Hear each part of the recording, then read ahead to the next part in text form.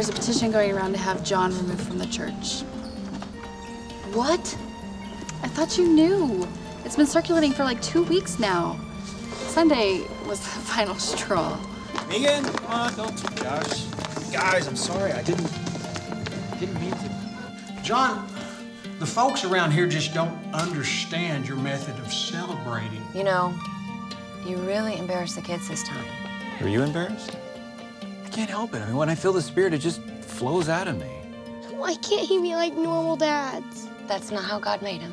And all that running around and screaming and hollering. So you're putting me out of the church. I'm tired of moving.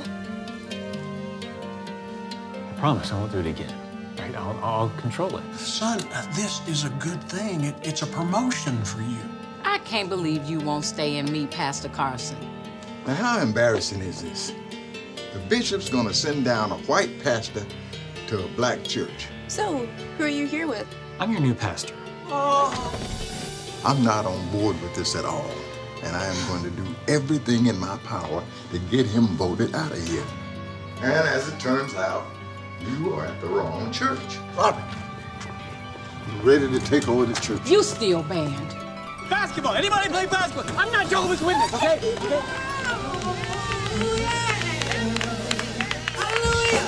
Put your hands together. Have you know that God will answer when you call him?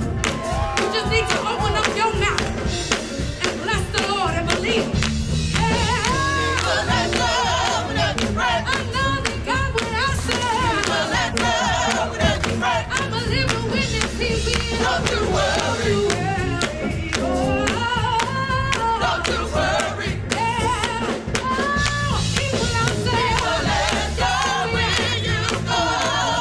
Our message today is fornication is a sin against the body.